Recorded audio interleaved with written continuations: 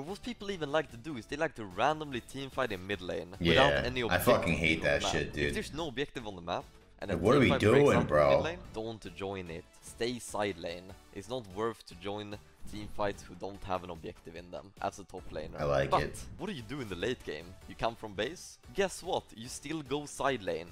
You go side lane and you push out again. Go side lane! Always! What do you do? Side lane. All my strategies, you can throw them out of the window now. Because all of a sudden, deaths are relevant.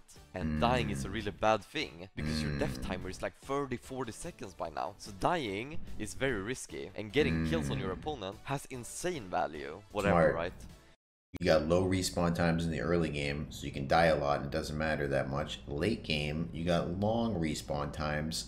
So if you die, it's incredibly impactful because your enemy team can do a bunch of stuff on the map while you're dead. Makes sense. I got you.